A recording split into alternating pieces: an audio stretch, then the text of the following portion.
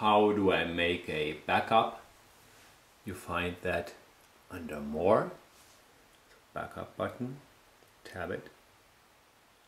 Now you have the choice between backing up to iCloud, to Dropbox, or to email. You need a iCloud or a Dropbox account if you want to use one of those two options. Both are for free. Backing up to email, this generates an email with an attachment. You can send this attachment to yourself or to somebody else if you'd like to share the entire backup.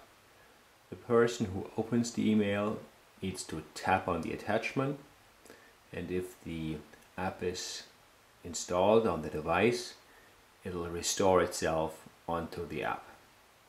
It's important to know that backups, when they get restored, they replace all the data that's in the app on the device.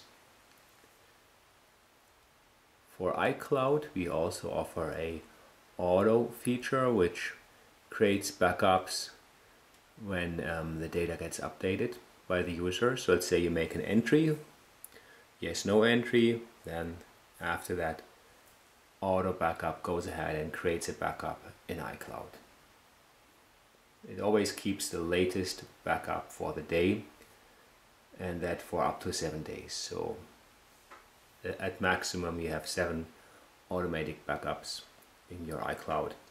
If you make a backup manually, for those two buttons here, then these backups get stored until you delete them manually.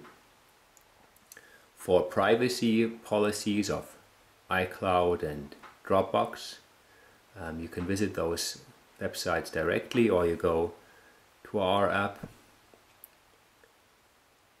here, Track and Share Pro Help User Guide, and then you'll find there links to iCloud and Dropbox's privacy policies. It's important to know that Track and Share apps has no access to your data. Your data does not get stored on our servers. iCloud and Dropbox, these are separate companies. So let's just try this here. Back up to iCloud. You get a file format suggested. It shows the date and the time and from which device this backup was created. That's quite nice. Let's say if you'd like to move data from an iPhone to an iPad, you may have the iPhone with you during the day, and then the evening you prefer to use the iPad. So create a backup online to iCloud or Dropbox, and then open it up on your iPad, and this way you can move the data over easily without flaws and keep tracking. Tap the backup button, and now the phone creates a backup, and you can keep working in the meantime. To restore the data, you would use the restore button, and we cover that in a separate video.